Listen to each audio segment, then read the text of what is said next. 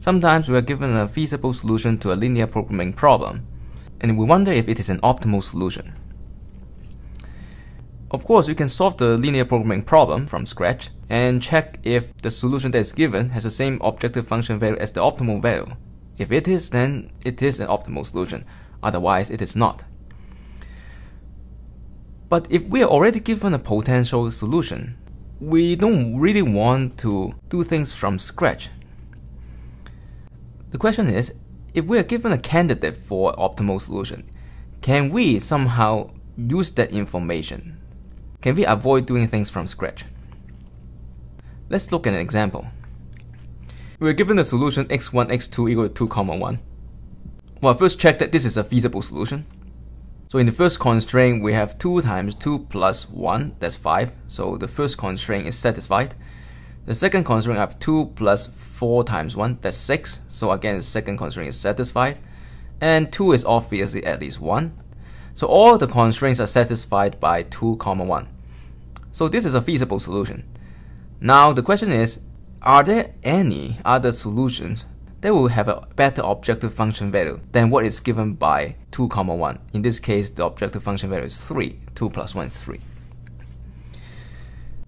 If this were an optimal solution, then there exists a non-negative linear combination of the constraints that gives the inequality x1 plus x2 greater than equal to 3. Why is that? Well, this is something that we have done a few videos ago. If you know what the optimal value is, then there is a linear combination of these inequalities that will give us the inequality that has left hand side equal to objective function and right hand side equal to optimal value. So what we are trying to do is, are there non-negative values y1, y2, y3 such that, well, if you take this combination using these y values, we'll get x1 plus x2 on the left hand side and 3 on the right hand side. So we're not sure. We wonder if it is possible to find y1, y2, y3 such that 2y1 plus y2 plus y3. So this is the coefficient of x1 equal to 1 and y1 plus 4y2 equal to 1 and y1, y2, y3 greater than or equal to 0, and the right hand side is 5y1 plus 6y2 plus y3 equal to 3.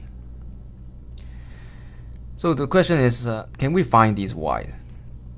If we solve the system here, the solution is y1 equal to 3 over 7, y2 equal to 1 over 7, and y3 equal to 0. So as you can see, all three values are non-negative. That means such a linear combination of these constraints exists to give us the inequality with the objective function on the left hand side and the optimal value on the right hand side. So again, 3 over 7 times the first inequality times 1 over 7 times the second inequality will give us x1 plus x2 on the left hand side. So we can check that. So 2 times 3 is 6 over 7 plus 1 over 7 is 1. 3 over 7 plus 4 over 7 is also 1. Now on the right hand side we have 15 over 7 plus 6 over 7. That's 21 over 7, which is 3.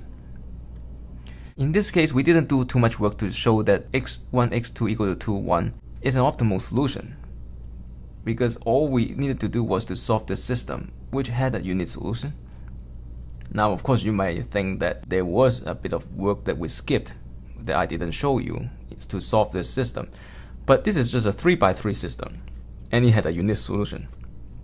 So it wasn't something that was too difficult.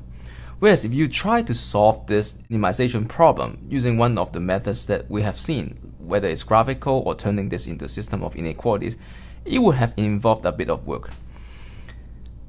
Now there's one thing that I want to point out, is that the value y3 is 0. So what this is saying is that we don't really need the third inequality. Now it would be a good exercise to graph these inequalities. So you should now try to graph these inequalities and see what they look like. But here I would like to point out that the reason why y3 is 0, and in fact we can actually say y3 is 0 right away, is because while x1 is 2 and on the right hand side is 1, that's strictly greater, right? So if I call this x1 star, x2 star, x1 star is actually strictly greater than 1, okay? Whereas these are all equal. The thing is, when you take this linear combination of these constraints, now let's work with the star.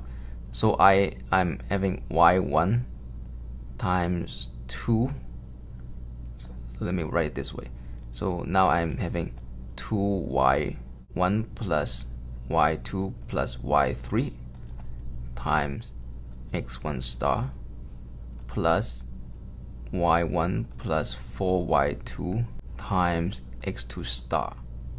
And on the right hand side, I have 5y1 plus 6y2 plus y3. Now we know that these are both equal to 1 because in the end this combination here will give us the objective function on the left hand side. But if this is the objective function evaluated x1 star, x2 star, then this better be equal to 3, right? Because if you plug in 2, 1 into the objective function, that is equal to 3. But now, what does that also mean? Well, the right hand side, we know that we are seeking a combination that will give us 3 on the right hand side. So what that means is the left hand side here has to equal to the right hand side here.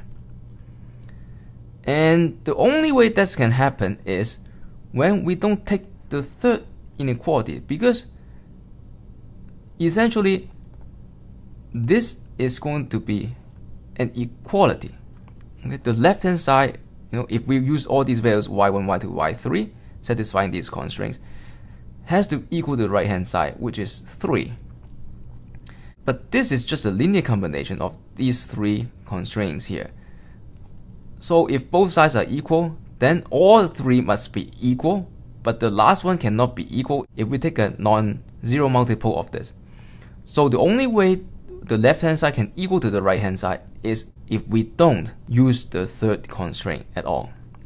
If we take any positive multiple of this third constraint, we will never get the left hand side here equal to the right hand side. And this is the observation that tells us, if you look at the prime rule problem and plug in your candidate solution, if any constraint holds with strict inequality, then we will not need to use this constraint in the construction of the inequality get overbounds the objective function with the optimal value. This property is called complementary slackness. We will see more examples in later videos.